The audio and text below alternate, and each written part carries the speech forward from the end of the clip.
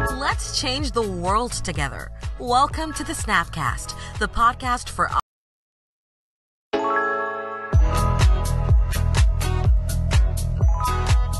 Let's change the world together. Welcome to the Snapcast, the podcast for all nonprofit professionals, bringing you interviews and amazing ideas for nonprofit leaders. This is Mickey Desai, and welcome to the Nonprofit Snapcast. Today, I'm lucky to have with me David Somerfleck, who is a digital marketing specialist out in my old stomping grounds of Denver, Colorado. David has done a lot of stuff in the digital marketing world since the internet basically was web version 1. Am I right, David? Yes, that's correct. And you've got quite a resume, if I'm reading things correctly. Are there any highlights that stand out to you amongst your history? I mean, there's really not a single one that is the best. It's more of a cumulative effect, you know, of all the years and basically since the mid 90s to the present, so much that I learned and accumulated. I was a business mentor for SCORE, which is a well-known division of the United States Small Business Administration. I was a mentor for small business owners for approximately 10 years off and on while I was working for different agencies and until the point where I'm at now, where I'm kind of semi-retired. And I've tried to focus more on writing and kind of slowing things down a little bit. What kinds of things are you writing about? I'm working on a book actually about digital marketing, big surprise, basically to try to break down digital marketing and talk about it from the perspective of, I've noticed so many people tend to focus on price over value, on tools over objectives. So I wanted to write something that would have almost very minimal technical jargon, but would focus more on, you know, let's put things in the right perspective and in the right order in order to achieve what we want. Nobody wakes up in the middle of the night thinking, I need a website so, you know, it'll solve all my problems. They wake up in the middle of the night saying, I can't pay my mortgage, I can't pay my rent, my nonprofit organization can't get sufficient donors, we're going to go under. And so for me, the book and basically what I do, what I'm most passionate about, is trying to get people to look at this in terms of let's solve problems and not talk about plugins and widgets and apps and you know, how much can I get this for? Why is my free Wix website not delivering the phone calls I thought it would? Well, it's not meant to do that. So I want to kind of change the discourse to talking about value and achieving real tangible objectives. For a nonprofit, you need to get more donors. You need money. And it's a profound disconnect that I see in a lot of new startups, in a lot of new nonprofit entities. You know, we don't really need money, or just we want to help people. And that's golden. That's beautiful. But I've been there, and I started a nonprofit like that, and it lasted about 3 years. And it was just stress and anguish because I didn't put things in the right order. I had a beautiful custom website. I was #1 in Google for what I was doing locally, but I didn't have the offline connections. I didn't have the connections with the court systems that I needed. So even though I was ready to rock and roll, it was just one phone call every once in a while. Just not enough to sustain any business. So that's what the book is about, which is a long-winded answer. So I'm just trying to be quick about it. Sure. No, and I think lessons being learned, I think that's a good segue into the topic I thought we would cover today, which is what does the average nonprofit need to know about how to properly do digital marketing? Oh, boy. Without getting into real specifics and talking tech, you know, which really isn't relevant, you know, what the nonprofit needs to know is that, first of all, it's a process, not an item. And that may seem like a no-brainer to some people listening or to yourself. It may seem like, you know, hey, no kidding. But that's usually the dialogue starts at how much is a website? How much is SEO? How much is e-commerce? I can properly accept donations. How much is help? And it's almost like in that scenario, it's like you're going to a fast food place and you're ordering, instead of ordering the McHappy meal, you're ordering, I want fries, then I want the nuggets, then I want the cheeseburger, then I want the soda. And you're not seeing it as a whole, and certainly not as a process that could take a few months to get going and is going to need tweaking every once in a while to maintain and actually improve your business and help you consolidate overhead, expand into new markets, and so on, and grow with the business entity as it does. So the big takeaway is it's a process, not an item. And if I sound passionate about it, it's because it's something I hear every single day, literally. Mm-hmm. How much?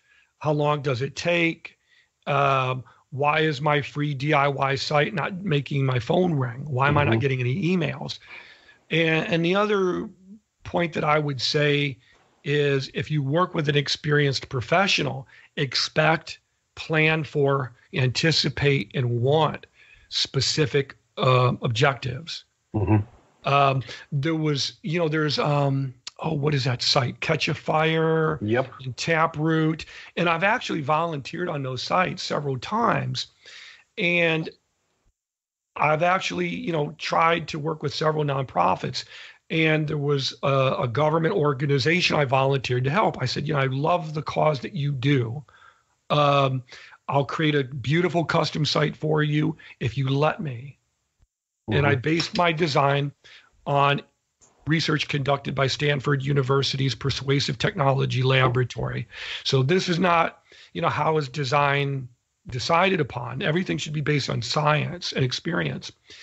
And long story short, there was just so much interdepartmental issues and confusion with the board of directors that hadn't been worked out before. And it went from being, a small project to now we're talking 200 pages. And you need a newsletter, but you also need a download PDF format, annual reports, a password protected section. You want donations accepted, which is ideal, but it has to be through this specific protocol, not through this, and on. And I just said, I'm not getting paid for this. Right. At what point is this not smart for me? I offered to do it for you according to these criteria so I could get it done quickly and then move on. You got to let me do what I can do. And then conversely, there was another nonprofit that I worked with where it was a nonprofit to help disabled homeless veterans, which I think is a wonderful cause that, touches my heart. And I said, look, I can make you number one in Google for this. Are you ready for that? Mm-hmm. And you know what happened? Yep. As soon as the site went live, the person in charge started emailing me and saying, we're getting phone calls. What do we do? People want to donate money, but our bank account is not set up as a 501c3. Right. And I said, well, you better explain it to the IRS because they will audit you, especially if you're new. I was audited every year that my nonprofit functioned. And we barely made anything. And that's one of the reasons I discontinued it, because I'm, look, this is not about, profit. This is about doing something I enjoy doing and helping people as an ancillary offering here. You're getting audited every time, annually on a regular recurring basis. It's not fun. No. And I think you're talking about something that's sort of universal to the nonprofit sector on the whole, at least on the most part. Most people start working in the nonprofit world out of pure passion, and fail to take a look at the actual business practices that need to temper their passion and in order to make things run properly. Yeah, and I'm trying to go through different points briskly, but and again with SCORE, which is pretty well, been around since at least 50 years, I think. And as a mentor for them, I must have gotten hundreds of phone calls in emails from nonprofits, for-profits, entrepreneurs, CEOs retiring. And the common threads were, again, if you're going to use marketing, what for? The idea is to get more phone calls to make more money. And like you said, with most NPOs, the board of the people at the top of the food chain of the hierarchy are collecting salaries, but marketing is an afterthought. What you're going to do, how we're going to brand ourselves, all of that is after the NPO is already established. Now we have to go back and rebuild the site, rebrand all the marketing.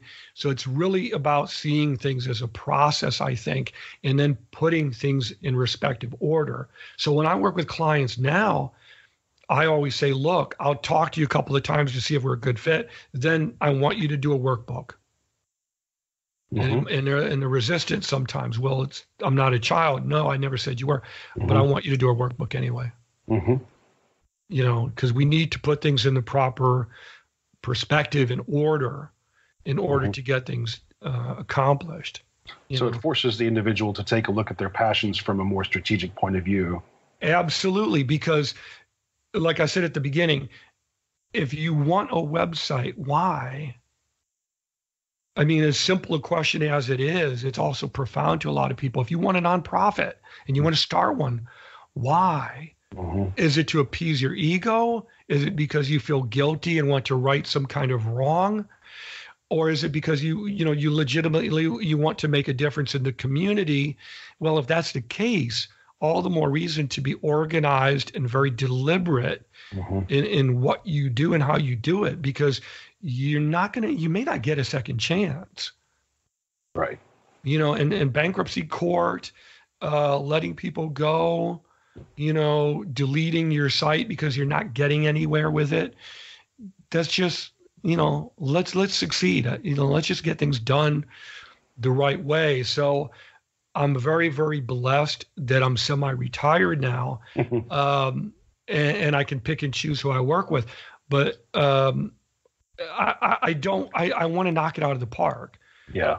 So I always tell everybody, we got to slow things down and focus on achieving real goals. And I think part of the disconnect is seeing how can digital marketing, which is an intangible, you know, like growth, you know, how can digital marketing help me really get more phone calls? There was a question I answered on Quora the other day. How can SEO, which is search engine optimization, which is how you outrank competitors in Google, how can that actually make my phone ring and make more money? Mm-hmm. So it's like, well, let's put things in order. And then you can very plainly see how one thing leads to another. Mm-hmm. Which sort of leads me to the next question, which is, you know, you take the average nonprofit, and a lot of nonprofits do the business case well. They have the business plan down, yes. And you have, you know, hopefully a good room of volunteer board members that know their stuff. Once they start to get to the point where they look at their digital assets, you know, their website, their social media presence, are there any elements of that they should be sure to include or should be sure yes. to avoid? Yeah. And let me tell you, actually the answer was in your question, mm-hmm. because what you said, let's look at the website. Now let's look at the social media. Now let's look at the SEO. Now let's look at the content. Content is still king because Google indexes hello text. Google looks for links to scholarly, authoritative blogs. So you really can't have one without the other. So a lot of people will go to Wix or Weebly or Squarespace, or they'll work with a neighborhood hobbyist guy, which is fine if it's a hobby. But for a legitimate nonprofit organization, you need income. You need money coming in in order to market the business and grow. And you got to see it as a process again. So very, very as quickly as I can say it, if you visualize a website as what it used to be called, a portal. Mm-hmm. They used to call websites portals. And the reason for that is because technically everything goes through the company website. So employees should have a place that they go to log in, to download HR forms. I knew a restaurant owner who used the employee portal for the employees to log in and actually clock in once they got to the restaurant, because it would track the IP address. Mm-hmm. So his employees would come to work and log in on the company website, download their paycheck or the pay stub, the HR forms, the benefits information. The employees were actually allowed to have like a blog. They were encouraged because it would decrease turnover if employees could get involved and write about new recipes or programs they're doing, how they're doing in college, whatever. And it made people want to go to the website to learn more about the staff. And there are some NPOs that actually do that. So my point is that the website should be seen as a portal through which the content, the SEO, the e-commerce, so you can process payments for services or goods or downloads or for events or for reservations or what have you. All of that should funnel through the website. Mm-hmm. So not taken piecemeal bit by bit, but as a single whole. So my advice is to either work with an agency, which is more costly, or find an experienced professional who you can work with and just say, look, we want to start and build a foundation on this. We want to achieve specific objectives. We want to achieve specific metrics that are realistic. And we're really serious about this. This is not a hobby for us. How can we best set this up? How does budgeting work if we don't know? And honestly, most nonprofits know intellectually how to budget, but I think they try to get deals. Mm-hmm. And it's chopping off your nose to spite your face. Mm-hmm. If you want to, and I want to say this very quickly because I hear the question about money and price every day, like I said.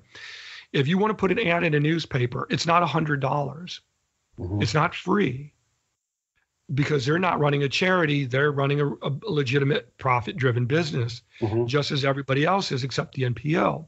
Mm-hmm. So how do you budget for digital marketing that will achieve specific results? Just as you would for putting an ad in a newspaper or putting an ad on radio or putting an ad on the side of a bus. The more people you want to reach, the more money you need to bring in, the greater your budget should be. Mm-hmm. So to put an ad in a local newspaper, last I checked, it was around at least $3,000 or they wouldn't talk to you. And this was probably 5-10 years ago. So I don't know what it is now, but if you want to put an ad in a newspaper, that's usually how it works. And after you stop paying, the phone calls stop. And if you ask the newspaper, can you guarantee results? They'll tell you, of course not. Right. So the asset, the value in digital marketing is in many cases, yeah, we can guarantee results. We can actually look in under the hood, so to speak, and look at Google Analytics, and we can tell you who's visiting your website, what time, from what country, from what city, what they're looking at, what they're going to. We can measure how many downloads you're getting. And when I work with clients, I guarantee them within certain realistic, limits. But also, the differences with digital marketing is when you stop paying, like the project for the most part is over. Now we're going to switch into an ongoing maintenance plan to make sure everything is kept up well. Mm-hmm. That's like a quarter of that amount. And you're always going to get results. So it continues indefinitely over the course of the lifetime of the NPO. Mm-hmm. So the ROI is much, much greater. And that's why most newspapers today in 2019 are actually going under because they don't know how to compete against Google and LinkedIn and Facebook. So very few people actually advertise in newspapers anymore for that reason. Right. If you want to put an ad in the Yellow Pages today, 2019, I think it's like $500 a month or something, depending on where you live. My goodness. Which is insane because who uses them anymore? I can't even get one. Yeah. I have these little local Yellow Pages things showing up on my doorstep from time to time. And yeah, I can't remember the last time I've ever used it. Yeah. And they're like half the size of what they used to be. Mm-hmm. Now, if you can get one, if you can find one, you use it to, change a light bulb or something, or I would give it to my pet rabbit to play with, but you don't use it to look anything up because it's just so inefficient. You take out your phone and you look it up in Google. So this derails the conversation for a quick second here, but why doesn't the Yellow Pages companies, why don't those publishers actually just start distributing CDs instead of paper books? Well, for one thing, nobody uses CD anymore, really. That's a good point. I mean, if I gave you a CD, what would you might use it for Frisbee or something, and really, quite honestly, giving out business cards, I just tell everybody DMS.blue. Yeah. I mean, how hard is that to remember? You either want to or you don't. But the Yellow Pages, it's just like all these other companies that unfortunately just do not know how to innovate. They're so big, they just can't pivot. And you see that going on. They call it the retail apocalypse. The number of small businesses going under in large retail outlets. We all have a retail outlet that we like that's going under. Sears, Kmart, Walmart is still doing well, but certainly not at the rate that Amazon is. And they don't know how to compete, not the way that Amazon is. And it's so simple. Mm-hmm. If I go to Walmart.com, I can't find half of the items that I can find on Amazon or eBay, which is pretty sad because they've got the infrastructure. Mm-hmm. So it's a long-winded response because I'm very passionate about it. But yeah, it's embracing the new technology, which really isn't that new at this point. But it hasn't been around for a complete generation yet. So a lot of people my age or older might feel like, look, we didn't ask for the internet. We don't necessarily want it. We don't know how to deal with it, but they all use it to pay their bills and look things up. So it's a disconnect there. Mm-hmm. And you just have to look at it as, look, it's not a fad. It's not going away. If anything, it's going to increase more and more as retail as we know it basically disappears very slowly. Payless shoes, I used to love them, and they declared bankruptcy. Sears declared bankruptcy. I know Barnes & Noble, which I love, has, changed hands in ownership, like several times. And there's several other huge big box stores that are going to go under soon. Mm-hmm. They don't know how to innovate, Right. I mean, it's just, it's very sad. Yeah. It seems like the next real money makers are the folks who can actually do delivery better. Right. And then if you look at Walmart, every city has a Walmart. Mm-hmm. Why can't they deliver? Well, it's because they don't want to, or they don't see the value in it. And yet they could easily partner with Uber or Lyft or what have you and do the exact same thing that Amazon does. Mm-hmm. I mean, the same. Toys R Us, where are they now? Bankruptcy court. And they could have done the same thing. Every city had a Toys R Us, but they just could not or didn't want to pivot, or maybe they thought they didn't have to. This is really excellent stuff, and I fear we're running out of time. Could we turn around and do another quick episode to drill down to some of the more specifics? And sure. I guess we can't get too specific just because of our time frame, but if we could talk about more of the how to or what to do element for nonprofits, I think that would be pretty valuable. I'm ready to go. I've had my caffeine. I'm ready. Thank you, sir. David, this has been a real pleasure, and I'm glad you could join us for this episode of the Nonprofit Snapcast. If it were appropriate, how would a listener contact you? Absolutely. All you got to do is go to that little white bar in Google and type in dms.blue. It's a real website domain. And dms.blue, you can put the www in front of it if you want to, but you don't need to. dms.blue. You can call me, my office rather, at 424-DAVID-01. And I'm always happy to help out and start a conversation.